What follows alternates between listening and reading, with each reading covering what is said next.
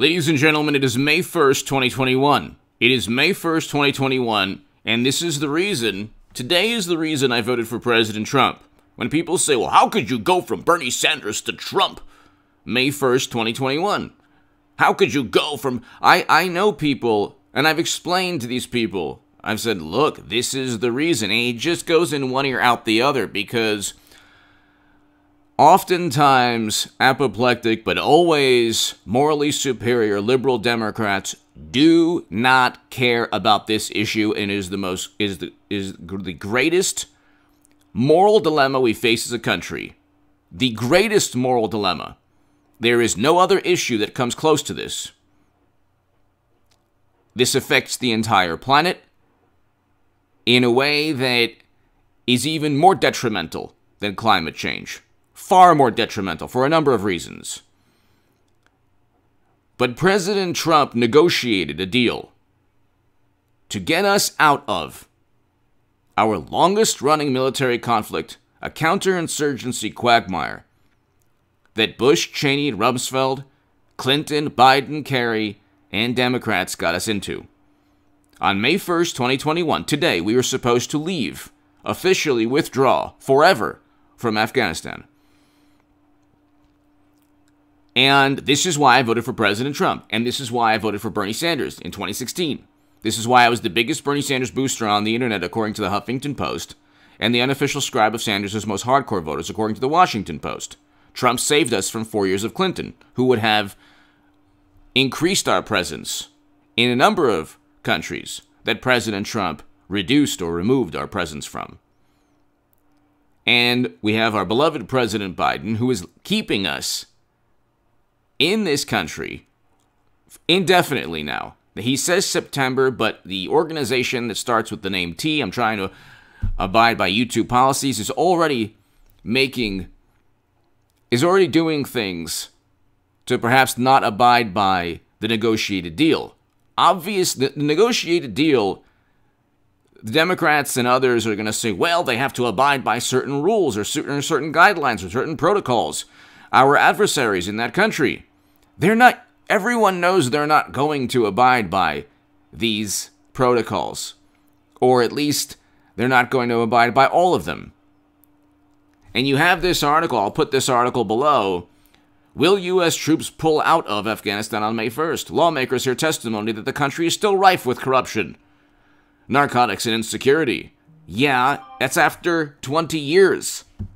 That's after 20 years of us being there. We have, ladies and gentlemen, thousands upon thousands of people, Americans, men and women, who have been wounded, injured. We have thousands who've lost their lives. We have hundreds of thousands who suffer from PTSD. We have hundreds of thousands who've suffered from traumatic brain injuries from both Iraq and Afghanistan. We've had families that have suffered here and in other countries. We've had unintended consequences from our regime change and interventionist foreign policy, not only in Libya, which President Obama presided over a catastrophe there. That was a failed intervention that turned that country into a failed state. But also in the countries, in countries in the region that were adversely affected, where millions upon millions of people had to either leave or, escape tragedy, sorrow, chaos, mayhem. You have people being bought and sold in Libya because of Trump, not because of Trump, because of President Obama's foreign policy. But see, again, if it's not in your face, like one rebuttal I had from one person, very intelligent person, said, well, our soldiers aren't being, they're not being shot at. And it's like, oh my God, what are you talking about? How could you even how does an intelligent person come up with this? And then they're the same people who say, oh, I can't stand Trump. He's such a horrible man, a danger to the country, to the world. hit subscribe to this channel right now. If you want to read my writing in The Hill, The Huffington Post, Salon, The Jerusalem Post, The Federalist, The Daily Caller, other publications, go to hagoodman.com. You can see my debates. If you want to support my voice, to my new Patreons, thank you so much. Thank you very much. My Patreon is below in the description. Oh, sorry, in the pinned comment. And also on hagoodman.com. But we were supposed to leave today. We were supposed to leave today. Am I the only person on the internet? Am I the only whatever channel pundit, whatever, that really cares? No, I know there are others that do. And guess what? They all gravitate towards, almost all of them gravitate towards President Trump. And there's a reason that if you want to talk about systemic issues, our foreign policy, because of Democrats and Republicans, has a systemic issue. It is causing, unfortunately, it's the systemic dilemma of causing more harm than good. This is far more important than any domestic policy because this affects the lives of people around the world. And it also, from the moral perspective, because morality has been butchered by the Democratic Party and media. From a moral perspective, it is completely immoral to send Americans, to continue to send Americans off to the same conflict, the same war, the same quagmire, without any definition of victory. That is, General Daniel Bulger wrote a book called Why We Lost. We did not learn the lessons of Vietnam, and we did not learn the lessons of the past 20 years. The United States military is made for quick, decisive victories, just like every military. Like, you can't have a 20-year, you can't stay in a country for 20 years and then read articles saying, well, you know, President Trump negotiated a deal on May 1st, 2021, but we have to stay there. Why? It's called mission creep. We can stay there, and then that could lead to not only a buildup of Americans again in the same country, but also in countries around the region.